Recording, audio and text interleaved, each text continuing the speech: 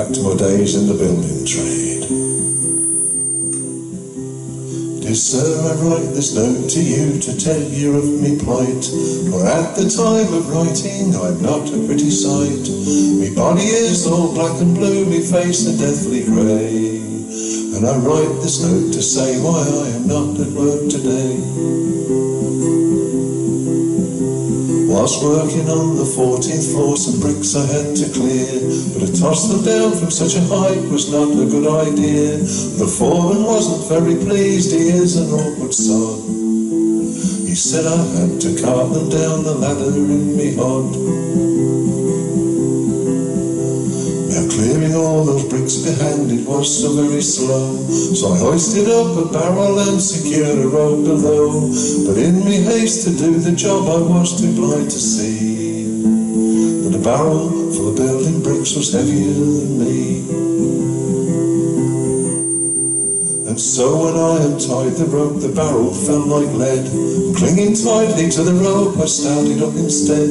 Well, I shot up like a rocket till to my dismay I found that halfway up I met the bloody barrel coming down. Oh, the barrel broke my shoulder as to the ground it sped, and when I reached the top I banged the pulley with me head. Well, I clung on tightly, numb with shock from this almighty blow. The barrels will let half the bricks some 14 floors below. Now when these bricks had fallen from the barrel to the floor, I then outweighed the barrel and so started down once more, still clinging tightly to the rope, me body racked with pain. And halfway down I met the bloody barrel once again. Now the force of this collision halfway down the office block caused multiple abrasions and a nasty state of shock. Still clinging tightly to the rope, I fell towards the ground. I landed on the broken bricks the barrel had scattered round.